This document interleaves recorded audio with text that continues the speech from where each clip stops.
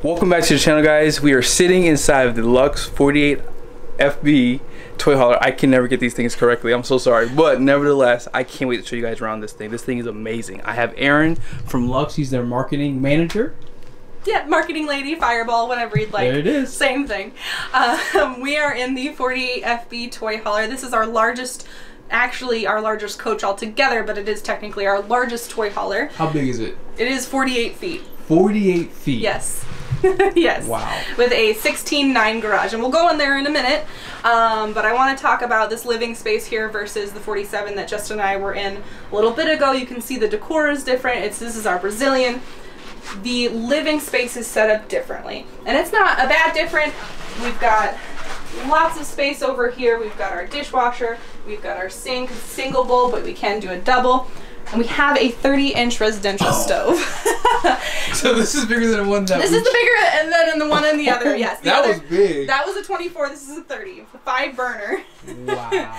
So again, full-time use, you don't have to have the 30-inch, you can do the 24, or you can even do the Insignia Cook stove top, just that. It'll still come with a convection oven. Okay.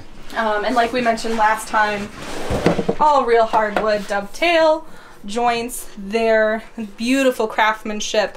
All of our stuff is built right here.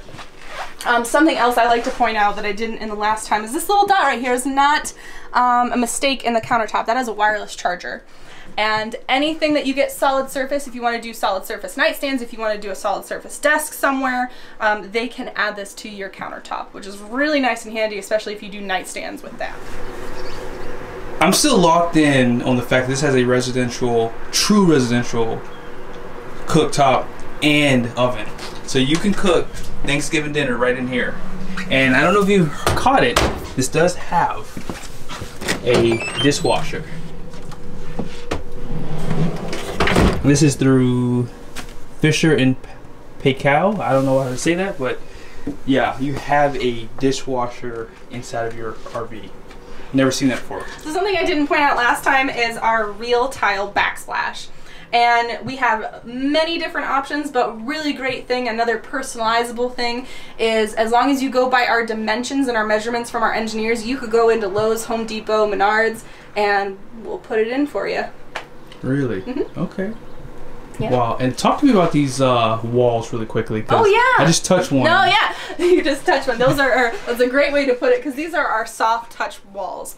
Yeah. Now on our toy haulers, the soft touch is an upgrade. Yep. If you want to press on in there, they are an upgrade for our toy haulers. They're standard on our Elite, but they're luxurious and home feeling, and they also add an extra layer to our 3-inch thick walls and improve with sound dampening for the whole fifth wheel.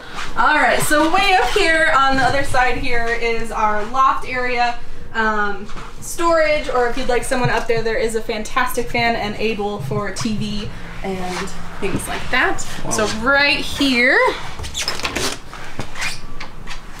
is, if you open the bifold, stackable washer and dryer. Perfect location and for that too. Bathroom, yep. Wow. You have a half bath. And then these are the solid doors, like I said. Solid core doors, yes. And again, if you don't like the glass, we can do regular panel as well. Wow. Side patio, one of my favorite things. It's an addition. Got your railing here, and just like the back patio, it is rated for 1,500 pounds, but you can have an outside entertainment center here, plenty of space to put out a table or just camping chairs and enjoy the great outdoors. Come on back. The floor is the continued residential tile from the rest of the fifth wheel. It definitely gives back here a more office, or if you're going to turn this into a guest room kind of feel. Again, we have the back patio here, so you can have dual patios if you like. This right here, which was harder to see in the other floor plan, is a toolbox. Okay. It's really deep, and I can't open it right now because of this. No, but, it's okay. really great storage space right there. If you want to scoop around, all of our real wood cabinetry right along here. And then it's 15K AC unit too? Correct. Wow. Yeah. And I'll climb up a little bit for you guys so you can see up here.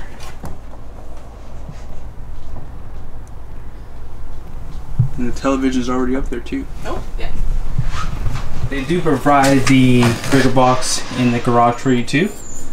And one thing that they just added, soft close for the cabinets. You said you were doing it for the drawers originally? Drawers were always standard. Okay. The cabinets are new for us this year. Awesome. Here we have the standard booth seating. Again, you can change it to the dinette solid surface we saw in the other floor plan. But the great thing about the booth seating is the really deep hardwood drawer. Yes. We like to put space in absolutely wherever we can. Another great personalization thing is this is an L shape that'll come out further and you can have storage underneath. You don't have to have this here. We've had people do theater seating. People had just do a love seat and a recliner. Totally up to you.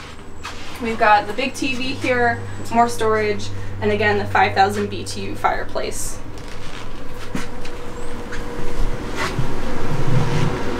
Now if you look up, you do have the soft touch on the ceiling too. Now it is a different material, but it still has that same nice sound deadening that you would get on the walls here. I mean, that's probably good for the rain too, actually. Yeah, absolutely. Yeah. In the bathroom we have our standard one-piece fiberglass shower, but if you notice we have a different color decor. This is our beachfront. One of the great things is for each room in the toy hauler fifth wheel, you can change the color of your cabinetry if you like. And then we have the rain glass shower door, which is gorgeous. It's a beautiful setup in there. Wow.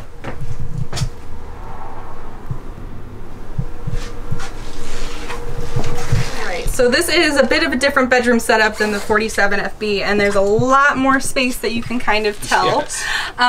One thing is obviously the walk-in closet right here. It's not the wardrobe anymore. So you've got matching dressers on both sides. You've got a shoe rack and the hanging rod above.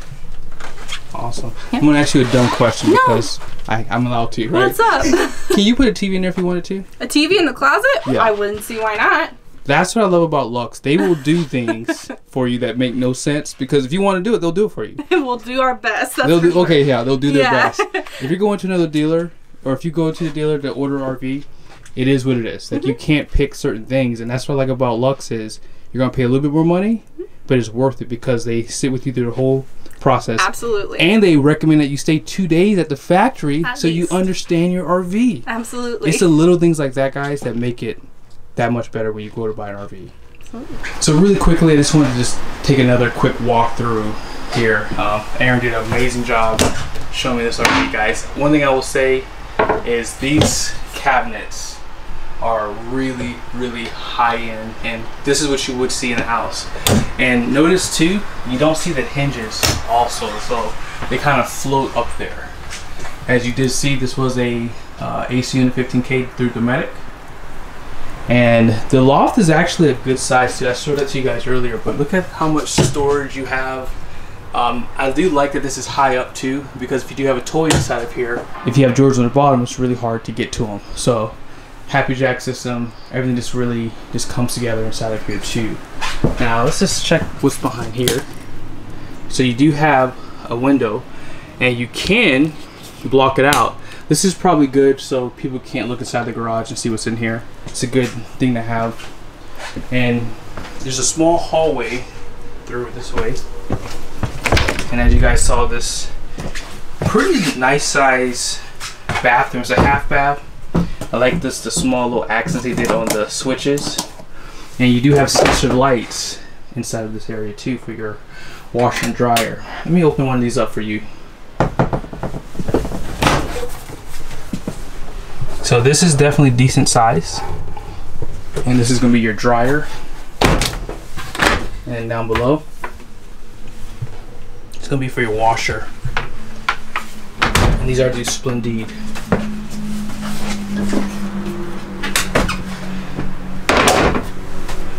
Let's check out your fixtures too for your water. And when you walk out of the bathroom, you walk into your living room. Check out how big your refrigerator is. One thing I'm going to have in my next RV is a residential style and size refrigerator. This is huge when you're full timing. Even if I wasn't full timing, I still prefer to have this, just because if you're cooking and you have people over, you have too much food, it's just easy to get everything in here. It's like you're at home. This has an ice maker too. And I do like the way this booth looks too. Something I would definitely want in mine, but I can't get over that. That is huge for me. But you do have this pop-up countertop too. And you have a lot of space in here to really, you know, entertain. You could even get a couple chairs that fold out and put them inside of here too. Aaron came back to kind of go over this in-command system for you guys really quickly. Yep.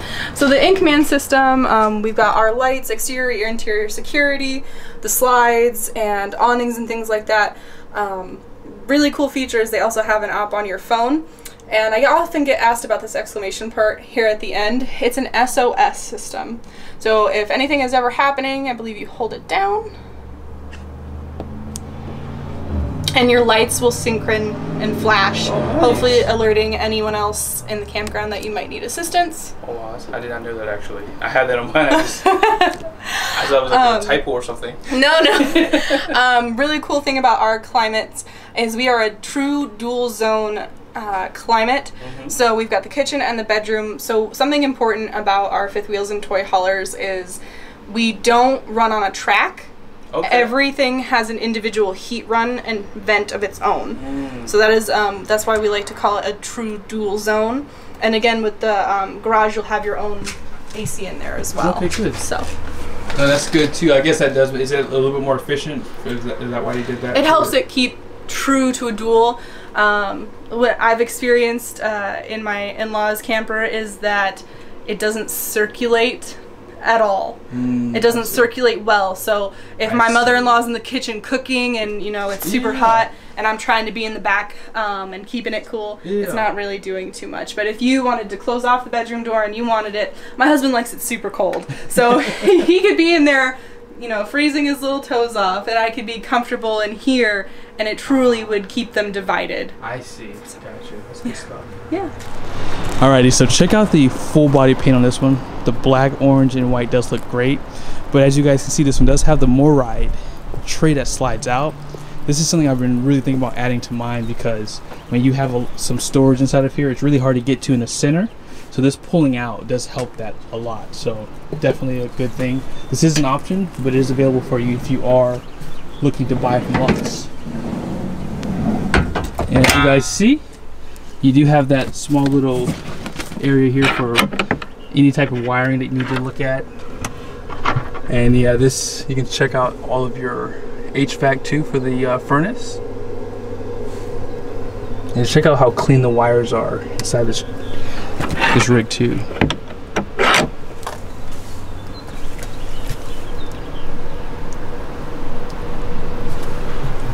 Looks like your inverter is going to be on this side here, and they do have some of the in-command on the outside too. Alright, so these are the same tire and wheel setup you saw on the last one. So this is going to be 215, 75, 17.5 tires. It's going to have over 4,000 pounds of capacity per tire, 16 ply. And you can get a Kelderman suspension system on these fifth wheels now. You heard that correct. You can get Kelderman for your fifth wheel. This one does have the disc brakes too, which does make life going down the road a lot better too. And this one has that spare tire set up out back here. And then check out your jack too. Outside speakers above. And they do provide LED lights under the awning too. And even on the outside, you cannot see inside of this coach too. So they did give you some covers for the windows too, which is nice to keep that sun out too. And you do have a deck out back. Oh, I do like the fact that they put rollers too on the bottom, because sometimes you will bottom out. So they've already provided that on this rig here. LED lights out back, and you do still have a receiver hitch for an accessory out back. They do provide the awning and a backup camera up top, and they still give you a ladder to get up on the roof. This is something too that really makes life easy. So they do give you a reel, and this is a power reel too for your power cord. Fuel station.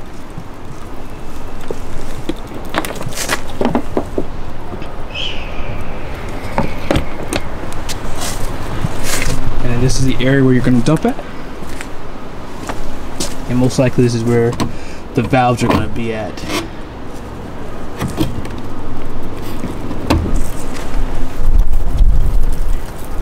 Wow. This is the back of your furnace.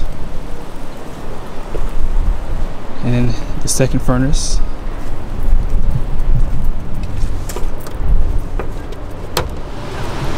And this looks to be a tankless water heater too.